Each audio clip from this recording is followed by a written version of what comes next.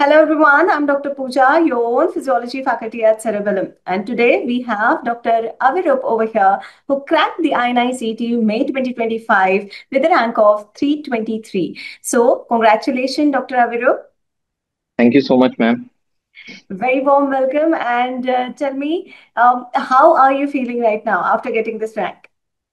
To be honest, it's difficult to express in words. I mean, getting a top five within a top 500 rank in a central institution exam.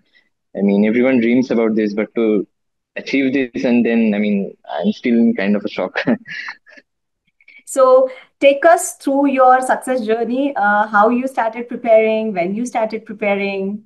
Were you a very sincere student during MBBS or you were a fun-loving student?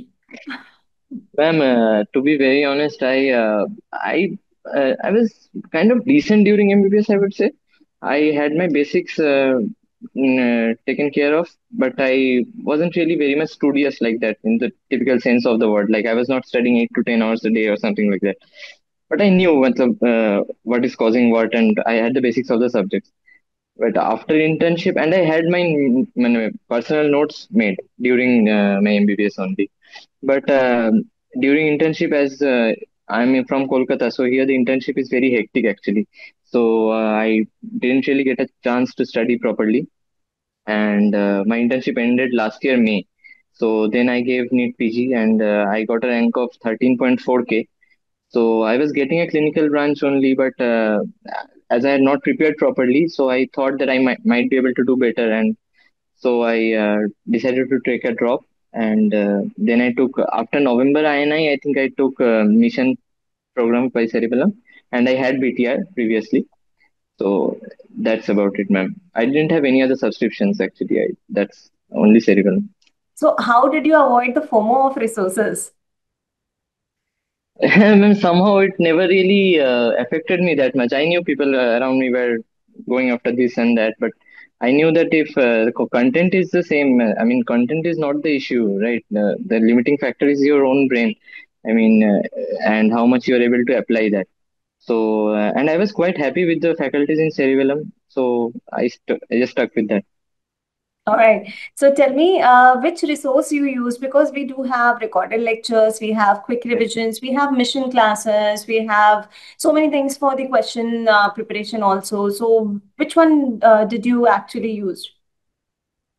Ma'am, initially I had BTR, as I said. So I had done BTR quite a number of times. But after November I realized that I have done BTR, like I know that forwards and backwards. So I just wanted to supplement it even further. So I took the mission subscription, and I saw the mission videos only.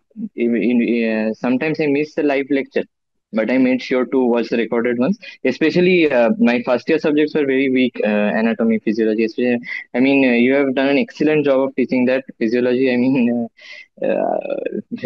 previously my physiology used to be really weak, but after that, actually, I secured rank 6 in the physiology in the lab 2. So that was a huge boost for me.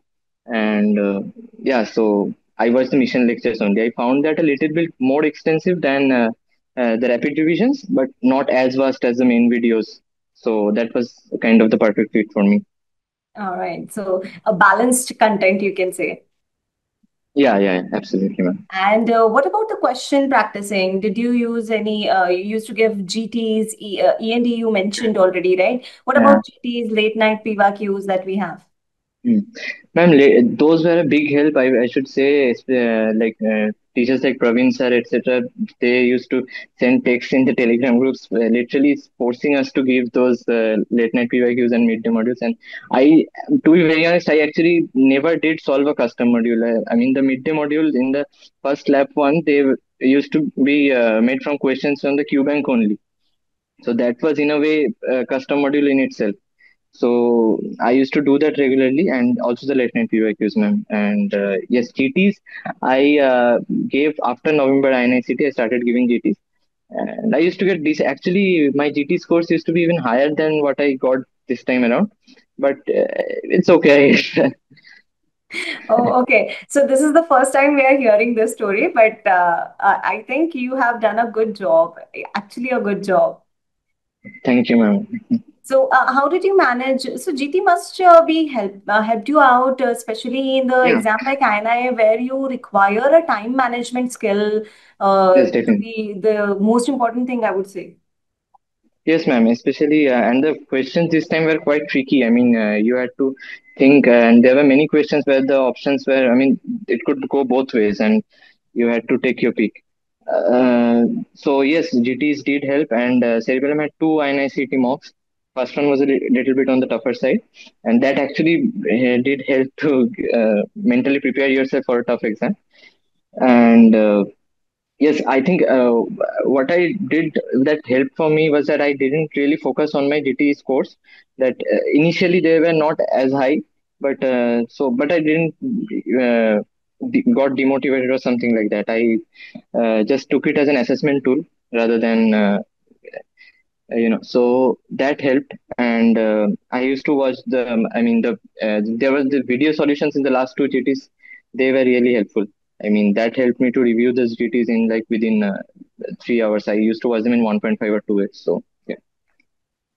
All right. So tell me, everybody has that low point, right? At some times you feel stressed, you Hmm. feel like, okay, whether I'm doing good or not. So at that time, what do you used to do? I used to actually I used to take a break, to be very honest. I am a very big football fan, so I used to watch some match or something like that, take my mind off it, and then come back again stronger. That's it. All right. So, were there any support system like friends, families, Yeah, yeah, brothers, definitely. I mean, sisters? they deserve a special mention. Obviously, I have a younger brother and my parents as well, and my family. I have amazing cousins, and I've been blessed with like really good friends during my preparation. Even during internship, they, I mean, they deserve a mention. All right. So, with this, what will be your advice to your juniors or whomsoever watching or looking forward for this exam next time? Ma'am, I would say as INI is very heavily focused on the first and second years. So I would say if someone is targeting INI, then I should say they must. I mean, it's not an optional. They must have a very good and clear understanding of the pre and paraclinical subjects, and and I think a lot of it comes down to the exam day. I mean, I mean, everyone reads a lot, but what matters is how much you're able to apply on that day. So I would say just give it as chill as you can. Just think, consider it as a GT. Don't take too much stress.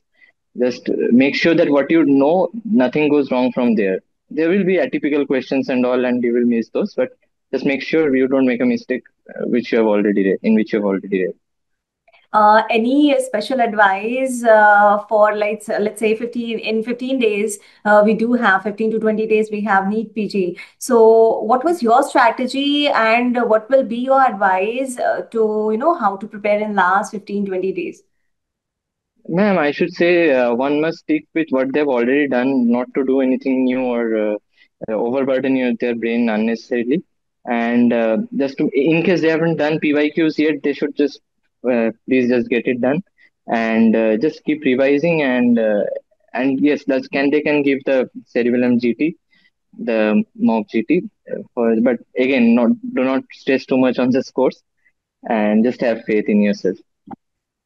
All right. So, congratulations, Dr. Avirup. And what is your plan Thank you. ahead? Like, which subject you wanted to pursue?